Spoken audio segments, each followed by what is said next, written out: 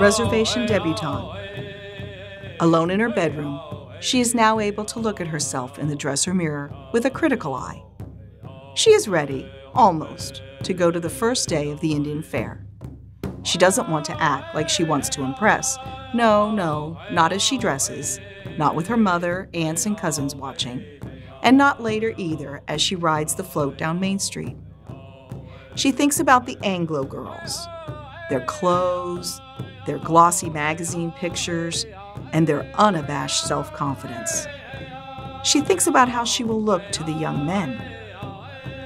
She thinks about how she will look to the girls. Some seem jealous. She lives in town and has nice things. Her parents have government jobs. She thinks about how she wants to be pretty without acting like a celebrity. With newfound confidence, she's off to the parade.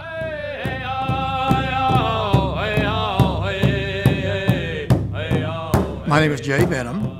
I'm an enrolled member of the Kiowa tribe of Oklahoma. What we just witnessed was my vision of where Kiowa ledger art can be elevated in the future. Ledger art was a popular art form among the Plains Indians from about 1860 to 1920s. And it was actually art produced and made on recycled ledger pages. In the late 19th century, Native Americans of the Plains were introduced to these new materials: paper, pencil, watercolor. So this really introduced a new way of making art. In the future, we really want to expand on reaching our communities.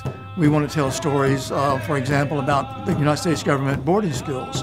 And this is where children were separated from their parents and taken to boarding schools. The purpose of the boarding schools was, according to Captain Pratt of Carlisle Indian School, was to kill the Indian to save the man.